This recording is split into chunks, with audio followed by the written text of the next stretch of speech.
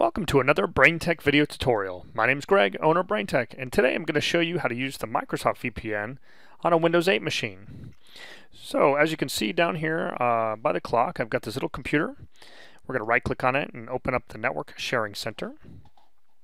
From here we're going to click on Set up a new network, connection or network, and as you can see it says VPN right here.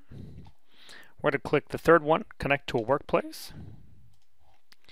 We're going to use our internet connection. Here you're going to type in either the fully qualified domain name or an IP address of the VPN server you're trying to connect with.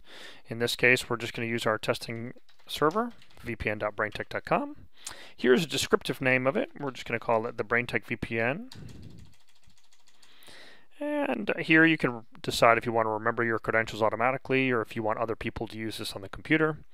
We're just going to leave those defaulted.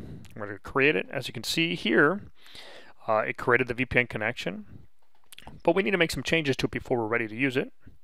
Here we're going to change the adapter, and here's our Braintek VPN, and as you can see it's got our connection here. We're going to right click, Properties. That's our descriptive, our fully qualified domain name, our IP. We're going to click on the networking tab. We're going to uncheck TCP/IP6. Under security, for the type of VPN, we're going to choose PPTP. And then we need to allow some additional protocols. We need to allow the chat protocol. I'm going to click OK. Yep. So now it's all ready to go, where we just double click on it, connect. It's going to ask you for your username and password.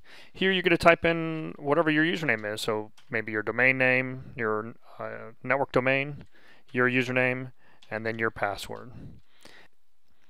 And once you click OK, you'll be able to access resources on the network.